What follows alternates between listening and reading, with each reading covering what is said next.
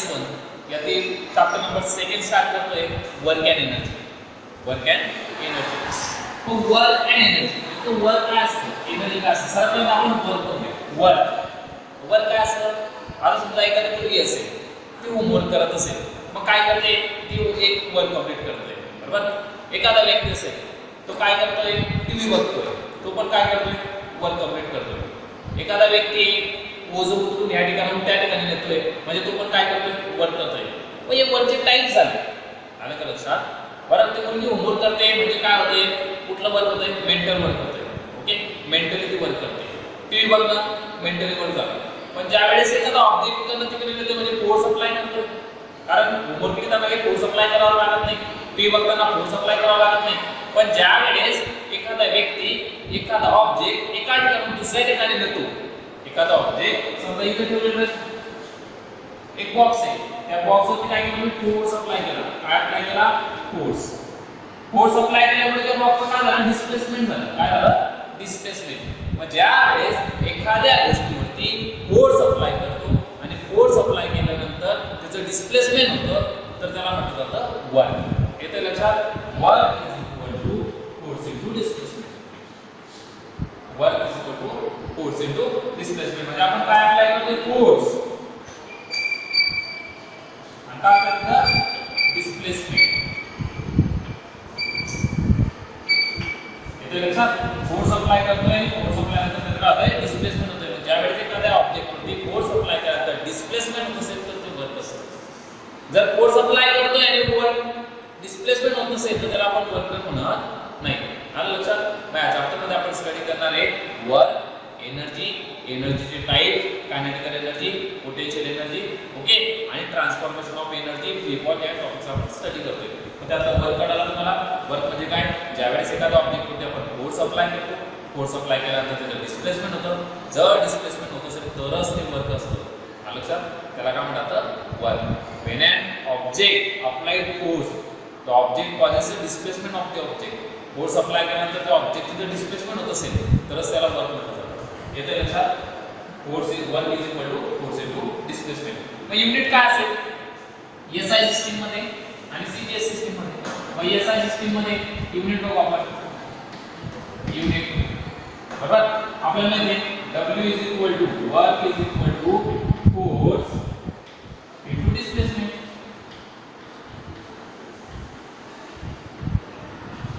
Force into displacement. मग फोर्सचं unit काय असतं, न्यूटन. फोर्सचं युनिट काय असतं, न्यूटन. डिस्प्लेसमेंटचं युनिट काय असतं, मीटर. न्यूटन मीटर म्हणजे काय असतं, जूल. न्यूटन इनटू मीटर म्हणजे काय, जूल. येते लक्षात. मग हे झालं एसआय युनिट. मग 1 जूल वर्क कंप्लीट झालं असं केलं आपण ज्यावेळेस 1 न्यूटन एवढा फोर्स अप्लाय केला. 1 न्यूटन एवढा फोर्स अप्लाय केला आणि जर ऑब्जेक्टचं डिस्प्लेसमेंट 1 मीटर झालं. येते का लक्षात. एखाद्या ऑब्जेक्टवरती 1 न्यूटन इतका फोर्स अप्लाय केला आणि तेवढा फोर्स अप्लाय केल्यानंतर त्याचं डिस्प्लेसमेंट किती होते, 1 मीटर. ज्या वेळेस 1 न्यूटन एवढा फोर्स अप्लाय केल्यानंतर एखादा ऑब्जेक्टचं डिस्प्लेसमेंट 1 मीटर होत असेल तर त्याला म्हटलं जातं 1 जूल. वर्क किती कंप्लीट झालं, 1 जूल एवढं वर्क कंप्लीट झालं. एसआय सिस्टीम झालं. सीजीएस सिस्टीम मध्ये बघू आपण. सीजीएस, बरोबर, ग्रॅम सेंटीमीटर सेकंड. यामध्ये काय तर आपल्याला माहिती फोर्स इनटू डिस्प्लेसमेंट.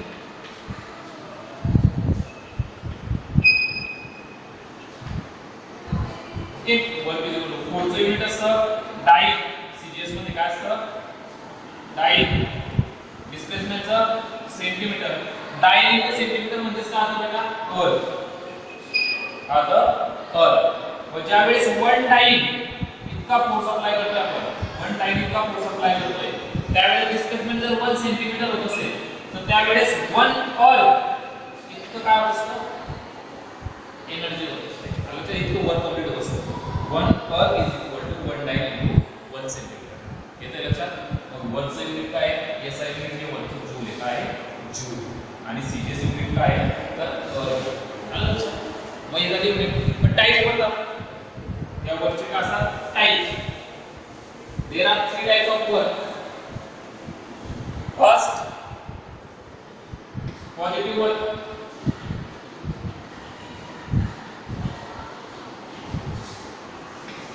नंतर असतं negative work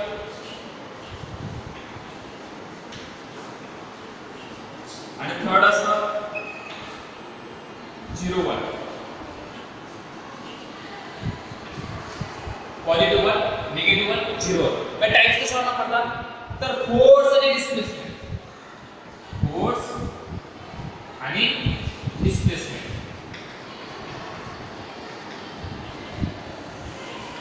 direction of force and displacement काय डायरेक्शन फोर्सची डायरेक्शन आणि डिस्प्लेसमेंटची डायरेक्शन यावर किती टाइप्स असतात 3 पॉझिटिव्ह 1 निगेटिव्ह 1 0 1 पॉझिटिव्ह काय असतं ज्यावेळेस आपण एखादा ऑब्जेक्टवरती फोर्स लावतो बरोबर एखादा व्हेइकल असेल त्याला पुल करतो आपण लोटतोय बरोबर पण ज्या साइडला लोटतोय मी त्या साइडला त्याचं काय होतं डिस्प्लेसमेंट होतंय काय होतंय डिस्प्लेसमेंट म्हणजे फोर्स पॉझिटिव्ह म्हणजे काय ज्या साइडला फोर्स आहे त्या साइडला डिस्प्लेसमेंट होतंय समजा मी या साइडला फोर्स अप्लाय केला बरोबर आणि त्या डायरेक्शनला काय झालं वर्क कंप्लीट झालं डिस्प्लेसमेंट झालं आलं का लक्षात when force and displacement are same in direction are called positive फोर्सची आणि डिस्प्लेसमेंट डायरेक्शन सेम असते त्याला पॉझिटिव्ह म्हटलं जातं म्हणजे theta is equal to 0 degree theta किती असतो 0 डिग्री आलं लक्षात एक्झाम्पल करायला एखादा व्हेइकल आपण पुल करतो बरोबर ज्या डायरेक्शनला फोर्स अप्लाय करतो त्या डायरेक्शनला त्याचं डिस्प्लेसमेंट होतं त्याला म्हटलं जातं पॉझिटिव्ह निगेटिव्ह काय असतं फोर्स मी तिकडे लावतोय फोर्सची डायरेक्शन या साइडला आहे फोर्स या डायरेक्शनला आहे आणि डिस्प्लेसमेंट या डायरेक्शनला होतो डिस्प्लेसमेंट कोणत्या डायरेक्शनला होतो या डायरेक्शनला दोघांची डायरेक्शन कशी आहे अपोजिट फॉर एक्झाम्पल धनुष्य बांधायचं कसं राहणार बरोबर की मी माझ्याकडे फोर्स लावतोय तर माझ्याकडे आणि डिस्प्लेसमेंट कुठे होणार आहे साइडला अपोजिट डायरेक्शनला बरोबर किंवा एखादा व्हेइकल असेल त्याला ब्रेक अप्लाय करतो आपण ब्रेक्स अप्लाय करतो आलं लक्षात म्हणजे काय फोर्स आणि डिस्प्लेसमेंटची डायरेक्शन जर अपोजिट असेल त्यावेळेस कोणतं वर्क होतं निगेटिव्ह वर्क आलं लक्षात म्हणजे काय तर theta is equal to 180 degree जसो 180 डिग्री आणि 0 वर्क काय असतं ज्यावेळेस मी फोर्स अप्लाय करतोय पण वर्क होत नाही फोर्स लावतोय काय करतोय एखाद्या ऑब्जेक्टवरती फोर्स अप्लाय करतोय पण डिस्प्लेसमेंट होत नाही त्यावेळेस त्याला म्हणतात 0 वर्क त्यावेळेस थीटा असतो 90 डिग्री जसो 90 डिग्री परपेंडिक्युलर असतो म्हणजेच काय when an object force is applied ज्याला फोर्स अप्लाय करतो पण डिस्प्लेसमेंट होत नाही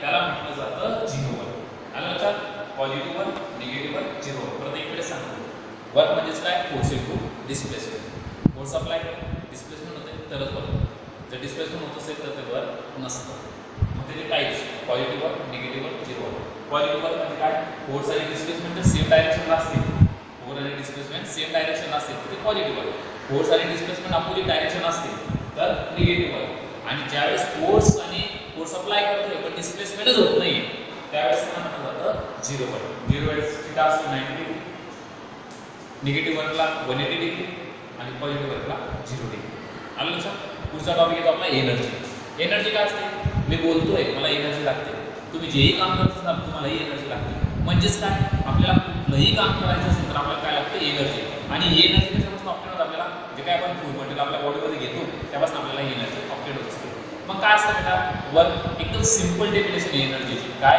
capacity to do work capacity to do work एखादं वर्क कंप्लीट करण्यासाठी जी काही एनर्जी लागते बरोबर तिला म्हटलं जे एखादं काम कंप्लीट करण्यासाठी बरोबर कपॅसिटी टू डू वर्क बरोबर कपॅसिटी काम करण्याची क्षमता म्हणजे एनर्जी असते म्हणजे ऊर्जा असते काम करण्याची क्षमता कपॅसिटी टू डू वर्क एखादं वर्क कंप्लीट करणं म्हणजेच काय एनर्जी एनर्जीचं पण युनिट काय असतं जूल आलं लक्षात कळालं बाकीचं आपण नेक्स्ट पिरियडला स्टडी करू धन्यवाद